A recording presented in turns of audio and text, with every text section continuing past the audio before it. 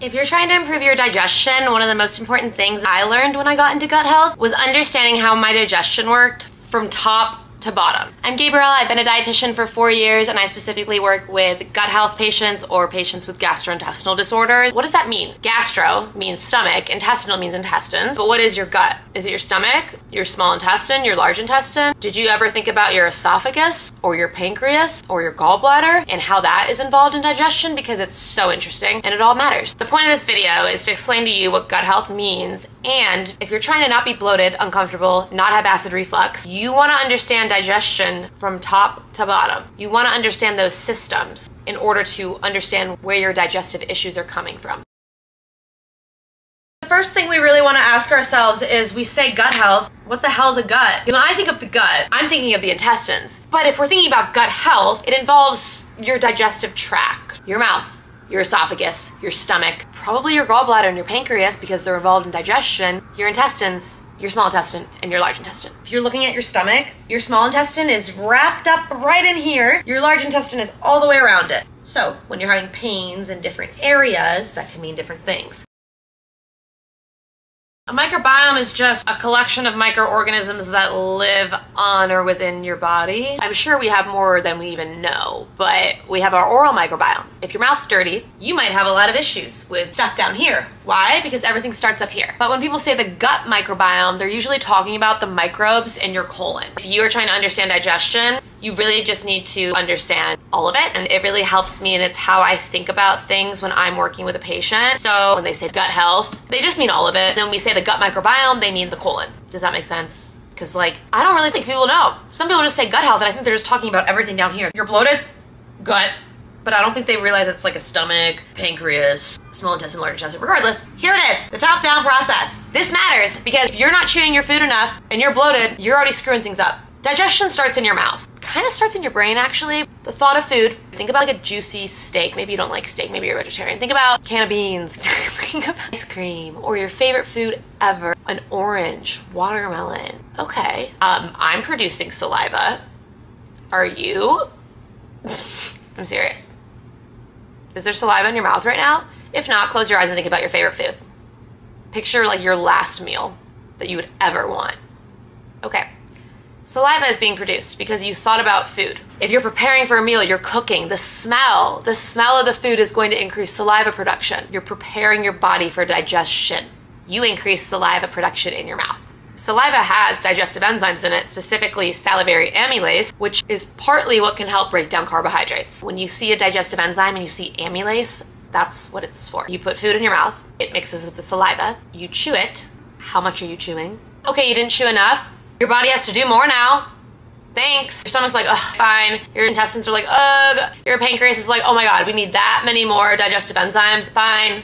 Bile's like, sorry. Your body has to do more. You chew your food down to like smoothie consistency. Your body's like, you're great, but no one wants to do that. So happy medium in between. Chew your food enough so your body can do what it's supposed to do, but it doesn't need to overwork. It wants to work smarter, not harder. You know what I mean? So as you can see, we have mechanical digestion and chemical digestion.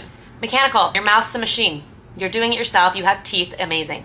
Chemical, you're releasing salivary amylase. The chewed food is now called a bolus. So you chew your food, you create the bolus, it goes down your esophagus, and then there's something called the lower esophageal sphincter that separates the esophagus and the stomach.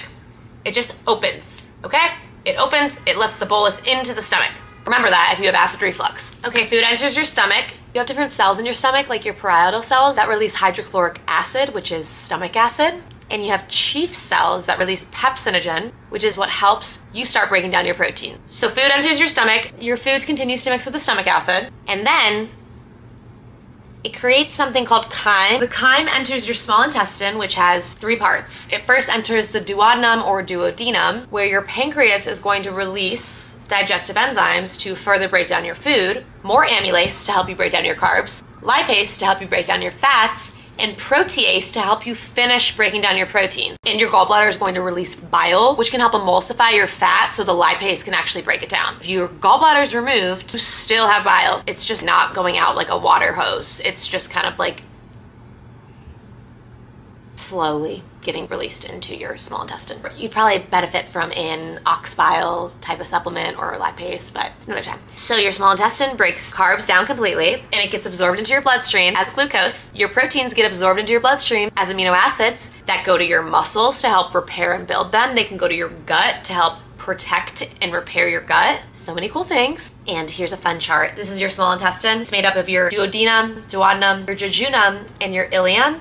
And each of the sections of your small intestine absorb different nutrients, which is really cool. So what's left in your small intestine at the end of all that is basically fiber and water. Fiber comes from the carbohydrate. So if you think about a carbohydrate, carbohydrates are made up of starches, fibers, and sugars. That's why you see them on the label. The fiber part just kind of does its own thing, and the rest breaks down and goes into the bloodstream. Water and fiber go to your colon or your large intestine, and that's where the fiber gets to do its job. Insoluble fiber goes right through you. You poop it out immediately. Soluble fiber can stay there for a little bit, create a little gel, help you have a nice formed stool, and then the prebiotic soluble fiber is gonna be food for the good gut bugs in your colon. They're gonna multiply, they're gonna get rid of the shit we don't want, and then you're gonna poop it out. Cool. So if you have an issue in your esophagus, for instance, that can really screw things up. If you have acid reflux, your lower esophageal sphincter, that little thing I mentioned between your esophagus and your stomach, just stays open. So when you eat and your stomach gets filled with stomach acid to break down your protein, this thing's open.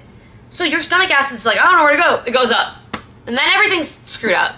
It's really interesting, isn't it? If you have SIBO, you're supposed to have the bacteria in your large intestine. It goes to your small intestine. Okay, so if you made it this far, congrats.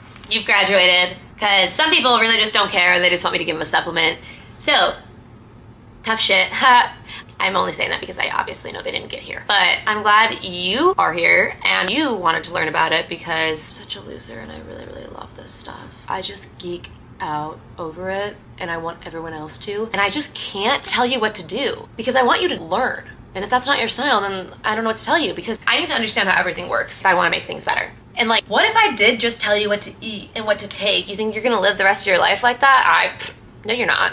It's not really gonna last and it's not really gonna be very helpful for you. So, yeah, just looking out. And that's just module 1. Module 2 is all about the vagus nerve. So we'll really start to understand gut-brain axis and how that whole digestion process can really be impacted by your brain. Share and send, and yay, I'm happy you're here and I'll talk to you later. Bye.